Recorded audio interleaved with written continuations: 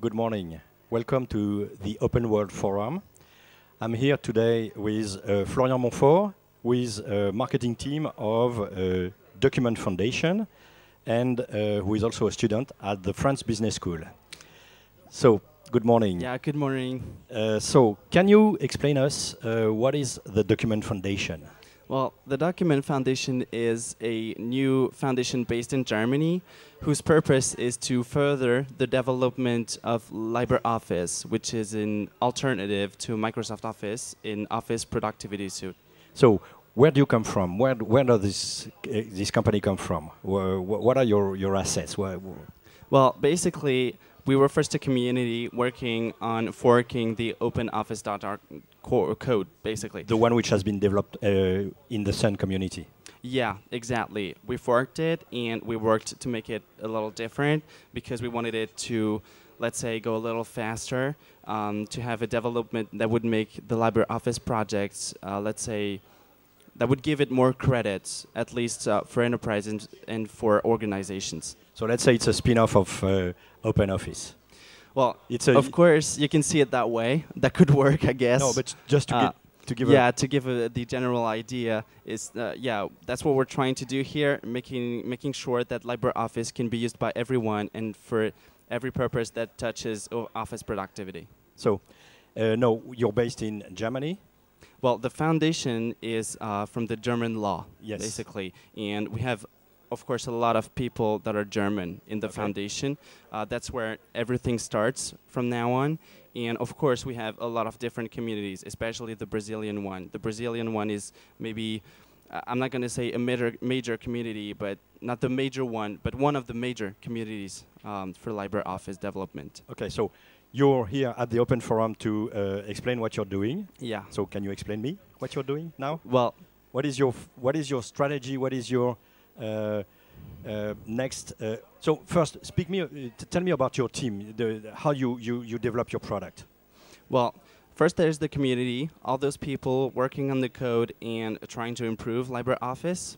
And then the Document Foundation will come on top of that and try to organize a little bit things, making sure that there are development teams, that we can do some community management and some promotion, of course. That's why there is a marketing team. Of course, for now, the Document Foundation is not really structured. We are working on it. There is an event in Berlin on the 18th and the 19th that will try to, with the help of talks, of course, try to find ways to do things in more coordinated fashion. So this event would be open to the community, and it's a way for you to meet the community, to aggregate it, and to develop new trends in terms of development. Exactly. We are trying to make ourselves structured so we can provide also for the organizations a better support and a better understanding of our product and what we do now. So what is your next step in the next, let's say, in the next 6 months? What is your goal to reach?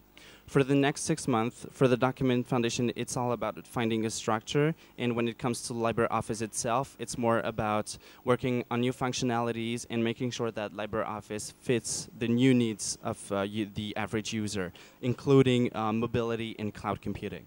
So what is the market you target? What kind of market do you target? Are you targeting specifically the enterprise business, or are you targeting everybody with the enterprise business?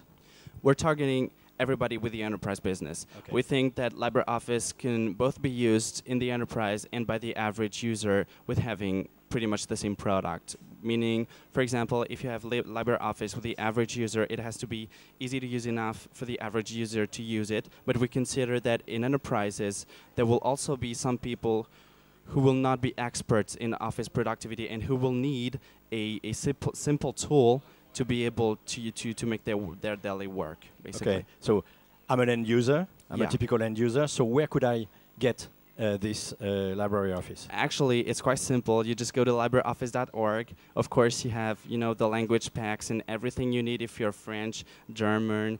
It's Asian. available in how many languages? Well, right now, I think I'm going to say something bad. If I give any number, I'd say if dozens of them. Okay. I'd say, of course, there are the main ones like German, French, Latin languages. We have support for Asian languages, and of course, it's improving and improving over time. Do you have any idea of how many people are using it, and who is using it, and how they're using it? Well, we can't exactly right now give you numbers because it's very, very hard to find out.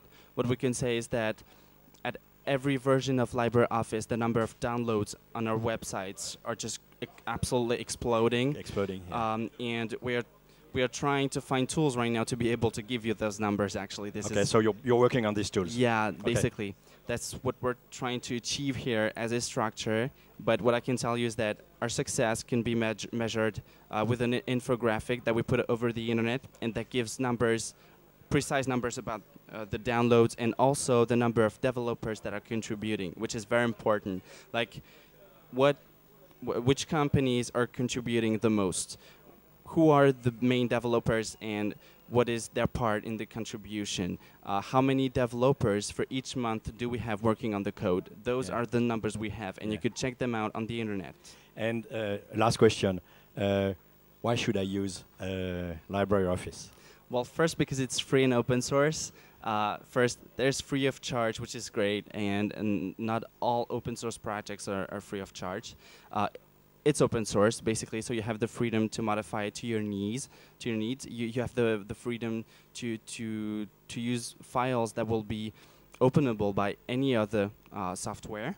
Okay. And also, you will be, capable of seeing the evolution of LibreOffice itself, and to be able to tell other people that there's this great software that is free, fast, effective, and that makes you happy in your work. And I won't have to pay if there is an improvement, a next version, and so on. Of course not. Of course. Okay. Right now, what I can tell you is every version is free. You can grab it on the internet in whatever way you want, and you can just, either contribute or just be a happy user. Okay. Florian, thank you very much. Yeah, Bye-bye. bye. Thank you.